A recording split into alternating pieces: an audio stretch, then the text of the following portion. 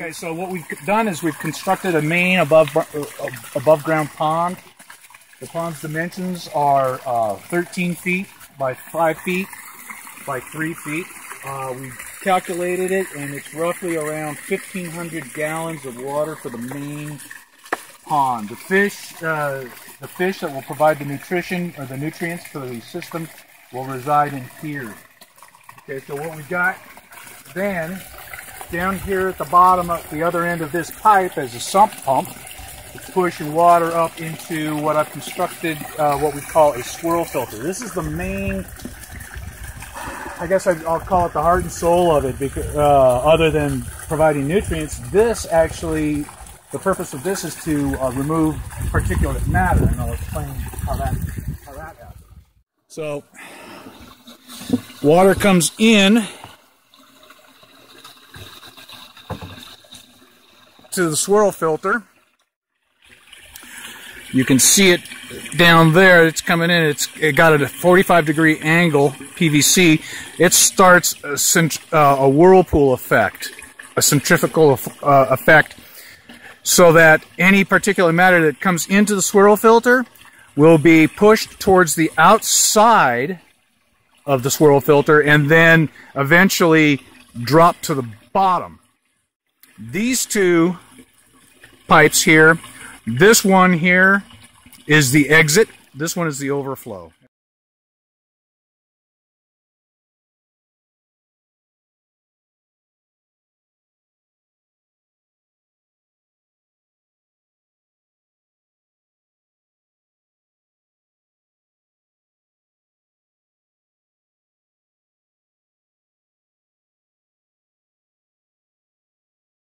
One's a little bit lower than that one. Okay, so the water that's leaving the swirl filter through via that pipe comes out here. So the nutrient-rich water exits the swirl filter via this 2-inch PVC. You can see the media beds here. Off of them, I'm teeing off 1-inch PVC. At the bottom of the lava rock here. Okay. At the bottom of the lava rock here is a manifold that the nutrient-rich water extrudes from, filling up the media bed that has the lava rock. You can see how wet the lava rock is, and that provides the nutrients, and the water, of course, is the delivery mechanism for the plants. The water exits via a drain at this end into another 2-inch PVC that goes all the way down here underneath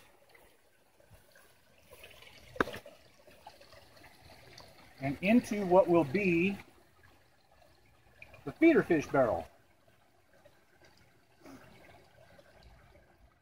Okay, so this is what we call the feeder fish barrel. So once the nutrient-rich water filters through the media beds, providing the nutrition for the plants and things of that sort, it enters into the barrel here, okay? And this is nothing more than just a receptacle to hold the water. We're going to screen this off and then eventually stock feeder fish in here that will be able to transplant to the main pond to feed the main fish that are providing the nutrition to the plants.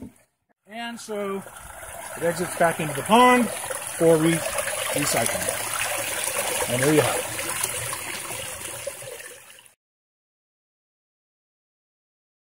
Welcome to Aquaponics Systems. I'm going to give you a quick little tour of my aquaponics system. We've had it going probably since about June of 2011, and it is now November 6th of 2011, about 4 months later.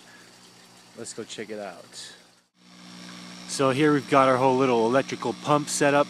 Right now all it has is the back wall. Soon it'll have a roof over its head with the little cement platform where I'll be storing some electrical stuff, outlets, etc., switches to turn things on and off, as well as the air pump and the water pump. Here we've got our switches to turn the pumps on and off, as well as some outlets. It's running on 240 volt. Now I'd like to talk a little bit about how our air system works. So I'm going to give you a rundown here of how we have our PVC pipe and tubing all set up. So here we've got our 2 air pumps. They each have a hose. Right here, there's 2 hoses. And as you can see, right there, as well as right here, we've got our tubing that comes from the pump and goes into this device that we've created. It's kind of like a manifold, an air manifold. So we've got an end cap here that we actually screwed a hole in and screwed a little nipple on. And then we actually drilled some holes into the same thing all around where we've got these nipples. I'll show you here, and you can actually see the water bubbling right there in the corners. Right there in that corner. Alright, so here we've got our little filter screen. I'll get to that in a second, but here again we have our nipples and we have our air stones. So this manifold here pretty much is just taking all the air and circulating it around. So again, there's air coming in from this side, air coming in from that side. And between those 2 air pumps, I've got enough air to pump all my air stones. And there you have my manifold. So now let's go back to this filter here. So this filter screen is a filter screen with about, I think it's a 3 to 4 inch pipe, and that pipe is buried underneath the ground, and it pretty much goes to feed my wisteria. As you can see, I've got a nice little gazebo here with some plant cover to keep it cool. There's some banana trees in the back there, some bamboo, there's a rose bush. So this pipe goes underground from the filter, and we've got perforated pipe wrapped in this fabric here, this filter fabric, underground, and that serves as an overflow. So we get a lot of rain here in Santa Cruz, so we have to incorporate an overflow so that the tanks don't overflow with water and the fish come falling out the top. So we've designed that overflow so that as the water fills up from all the heavy rain all the winter long, I can actually feed all my other plants that are around this vicinity. So I can actually take the overflow water and bring it to where I need to using PVC pipe. And in here we've got our fish. We've got about 170 rainbow trout more or less between this tank and this tank. And they're both buried underground. That helps us keep the water a lot colder.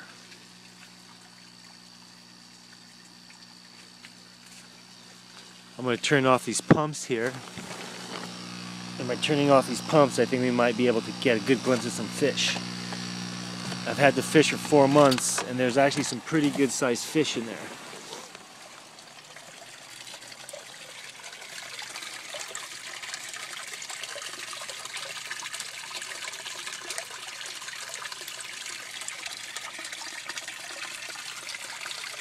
I see some swimming in there.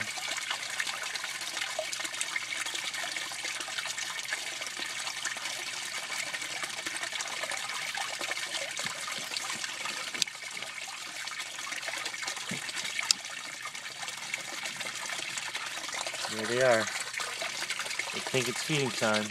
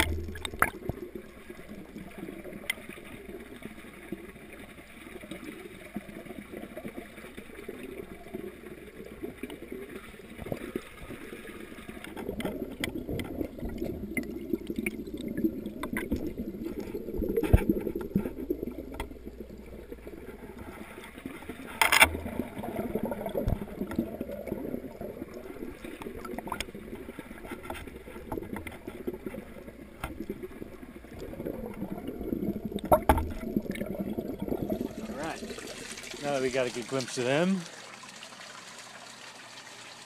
there's actually some more in here. You can't actually see, we get quite the reflection there. You do see some close to the surface. That was a pretty big one right there, but let's see if we can get some light on here. See if we can get a good glimpse of any of them.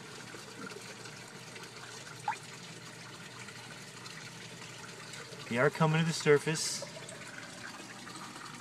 Here's my filter screen where the water goes back to the pump, and then from the pump up the hillside. We'll get a closer look at that in a second. And then we've got some stairs leading up to the solids collector to the left. So we come up the stairs, and here we've got our solids collector. We've got the water coming in, and we've got some baffles right here and right here. Those are two baffles, and then there's another one here in the middle that goes 2/3 of the way up. These go 2/3 of the way down. It's pretty much slowing down the water. We've got some water hyacinths helping to filter out the water. These things, the water hyacinths, are actually really good for your compost piles as well.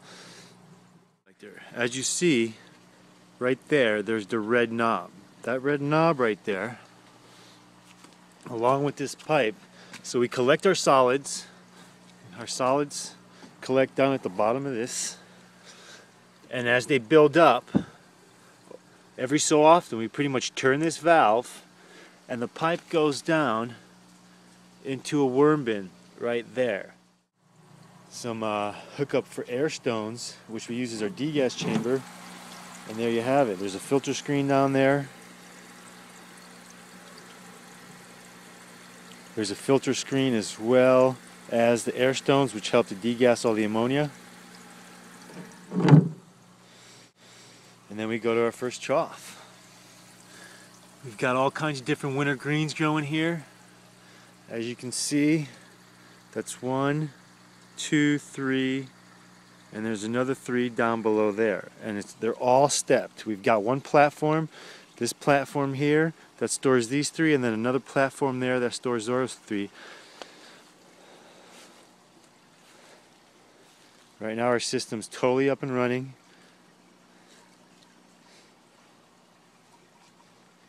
This bed right here has not been planted out yet. As you can see, I use bamboo rafts.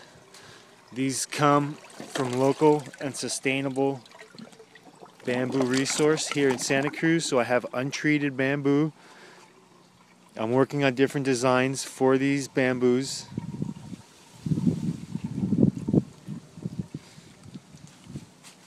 And as you can see there, there's those 3, and each one of those are tiered. And then we've got ourselves another little platform here that houses the next 3. Some extra tanks, thinking about maybe growing some algae that I might use as fuel for my veggie powered diesel truck. And also I can use some of that algae for fish food after I squeeze all the lipids and use that as fuel. But we've got many different kinds of vegetables here, winter vegetables. We've got cabbages, we've got broccolis, we've got lettuces, kales, mustard greens, bok choys, all other kinds of different winter greens.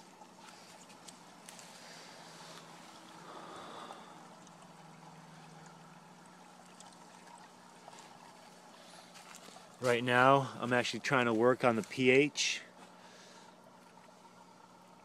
Our pH is at 7.5. Our water's at 51.4 degrees. That's actually really good. Trout like the cold water. Now there is a battle between the vegetables and the trout here because of that cold water, but again I'm going with the winter greens, which do good in cold temperatures. Different kinds of greens here, as you can see. We've got our plastic IBC tanks here, cut in half. These are the bottom halves, those are the top halves. I've also got some mosquito fish Western gambusia is growing in these tanks. These mosquito fish help keep the mosquito population down. They eat all the algae, which competes with the roots of the plants for nutrition. And they also serve as a fish food for my rainbow trout.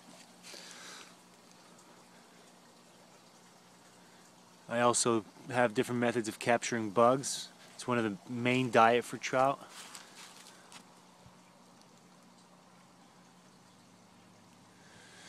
And there you have it. So please check back with us soon as we'll keep you updated with the progress of this system. Thanks.